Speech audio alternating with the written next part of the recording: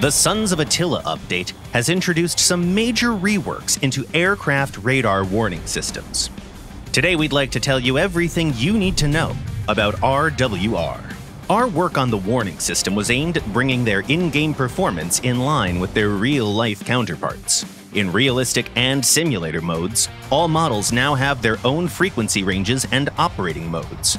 We left everything unchanged in arcade mode to keep things simple. We'll need some theory first. For a radar warning receiver to work, its frequency range needs to cover the radar's band. We've added relevant ranges for each RWR device in the game, which you can see if you point your cursor at the pilot in X-ray mode. If you want to know how radar and RWR systems interact, all you need to do is cross-reference the numbers shown for each of them.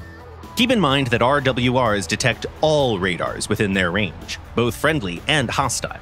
Moreover, if your aircraft gets inside the ray of a radar that's locked onto a different target, your RWR will be triggered too, despite the fact that another player is being attacked.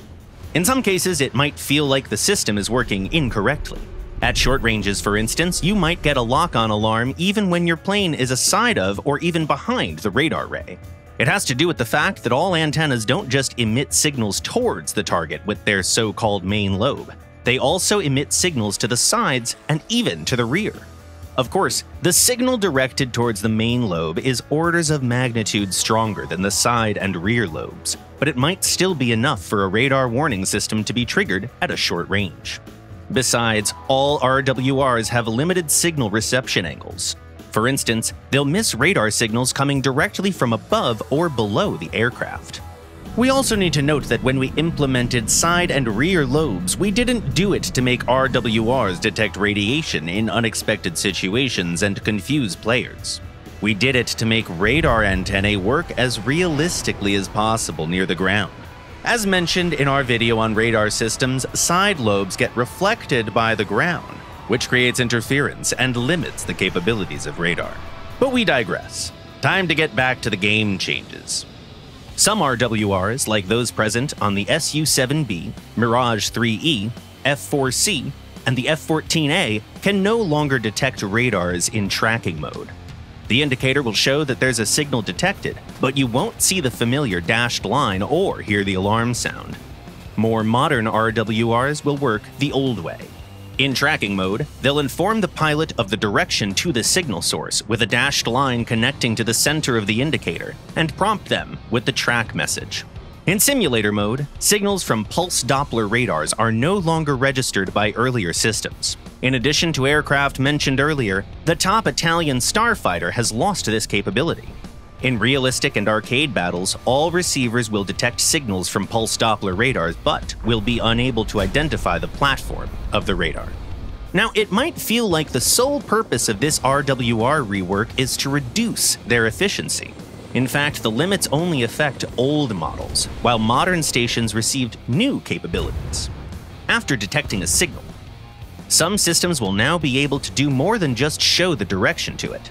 They'll provide real-time tracking and show its movement relative to your own aircraft by moving the mark on the indicator. New sources of radar signals are also highlighted with a circle. Arguably, the most important change is the new identification of radar signal sources.